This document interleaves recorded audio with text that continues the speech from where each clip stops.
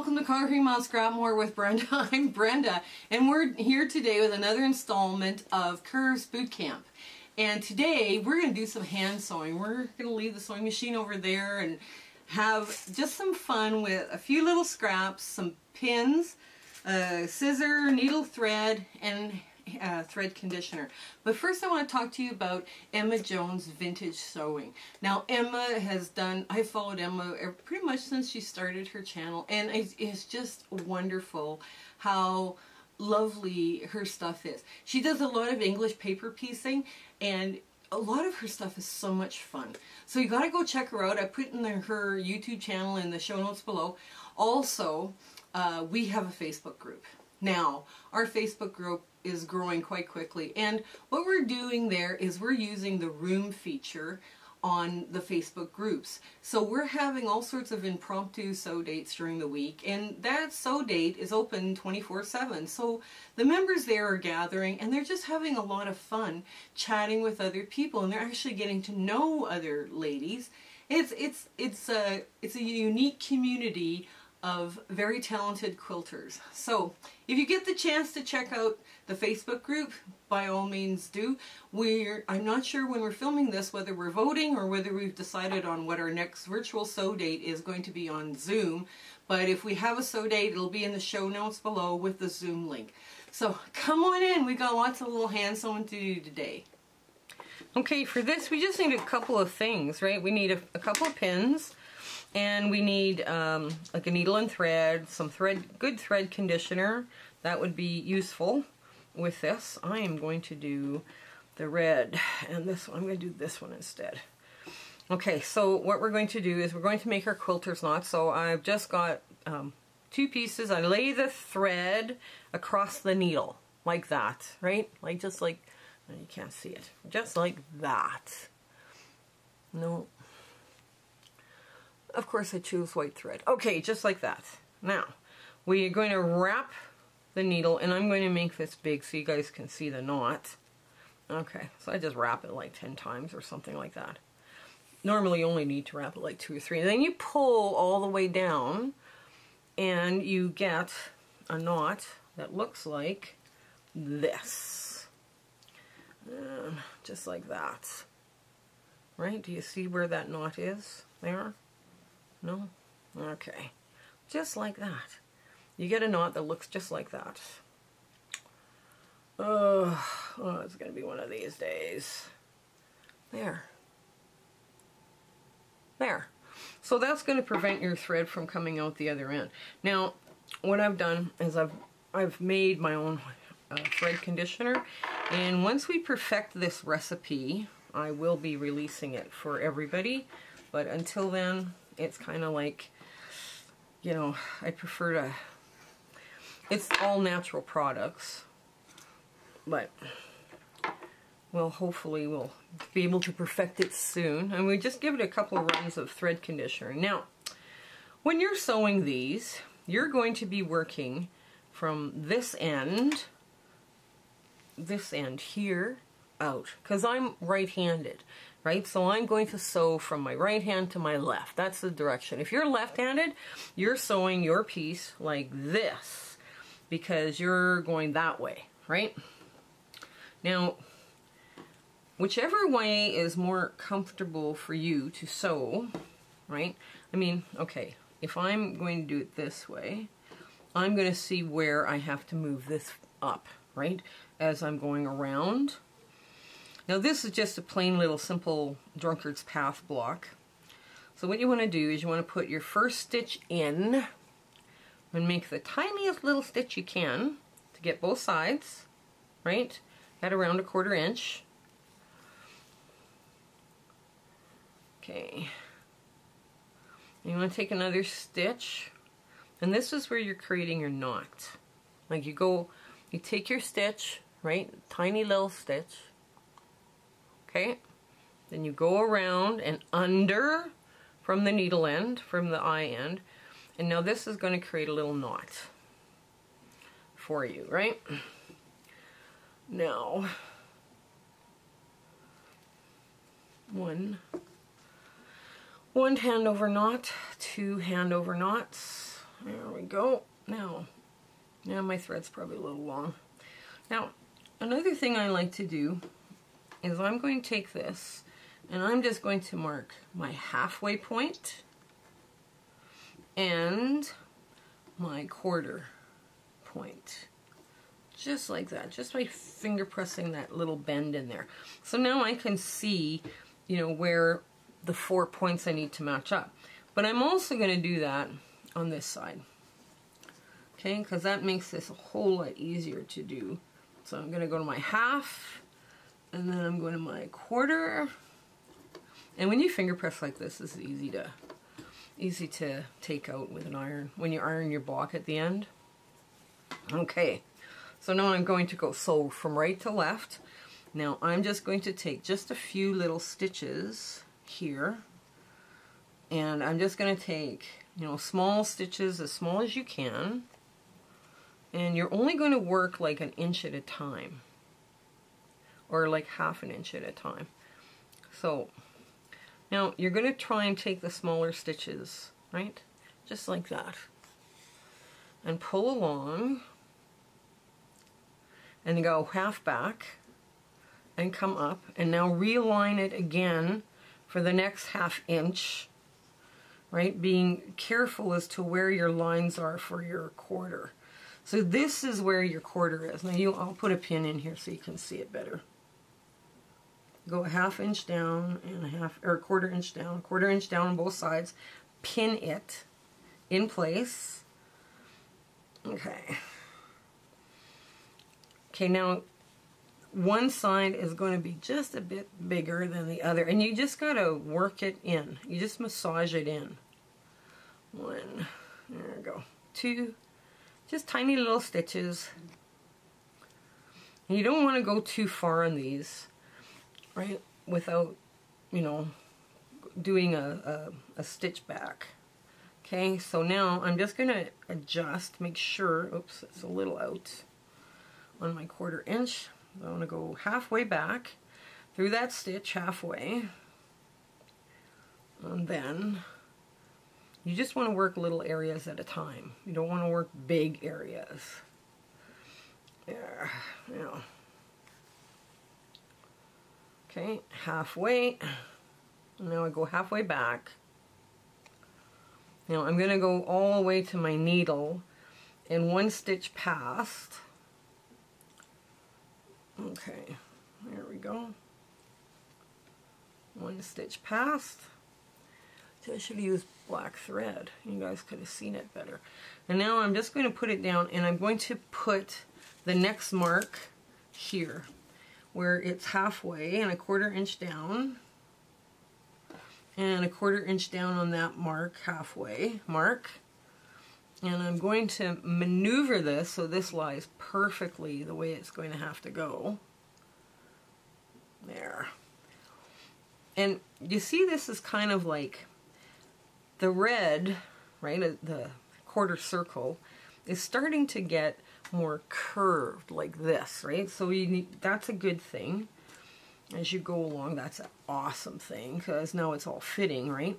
So we go half stitch back, because whenever you draw your thread, you go half stitch back.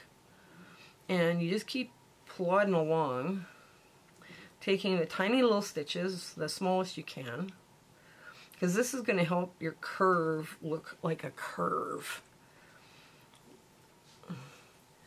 And that's why people don't. They're okay doing straight hand stitching sometimes, but they're like afraid of that curve because they have to take such small stitches to make it look curved. But it works. It does work. And you just keep massaging this in place so your two seams line up. Now, if you're one of those people that draws your lines and your seams are not quarter inch, this is a lot more work when you're doing it that way.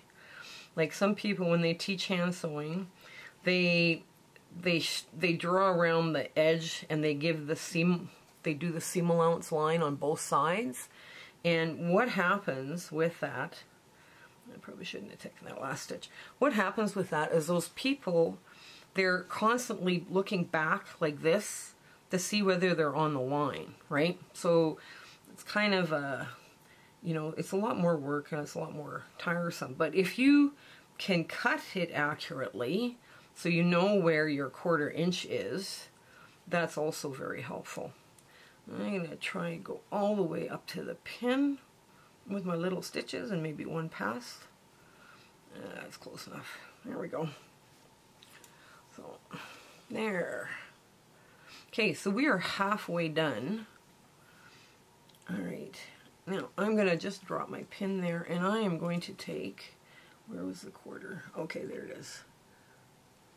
The last mark on my thing, I'm going to line them up best I can. And this starts to come together. Now, there is a trick to these. As you see now, you see how it cups, right? That it wants to cup. It doesn't want to lay flat anymore. That's perfect. Don't panic if that cupping starts to happen. Don't panic. And actually, you can put another pin in. You know, as it's cupped like this, you can put another pin in there, but I don't, because what happens is my thread gets all hooked up into it. So that's part of the reason why I don't. But I just took 2 scraps out this morning. I figured, okay, I got some serious contrast going on here. We're good. So I'm okay with that. Now, oops. Oh, come on. It's hooked on a... There.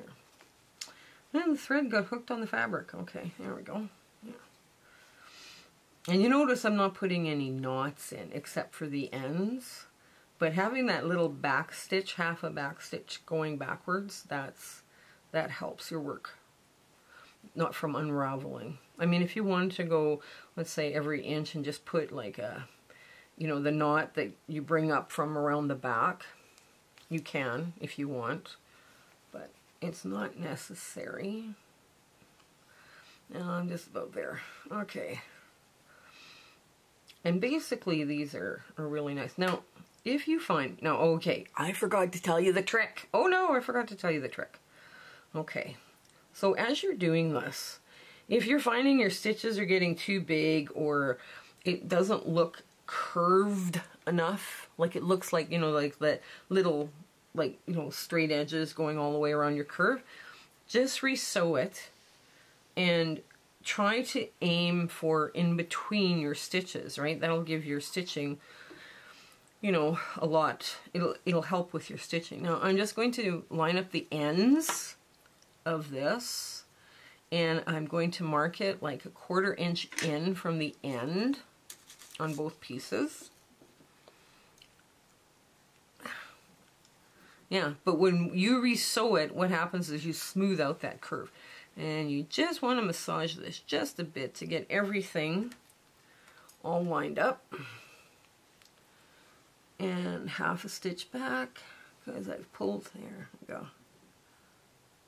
Now, you can see from this, it doesn't matter which side you work on, right?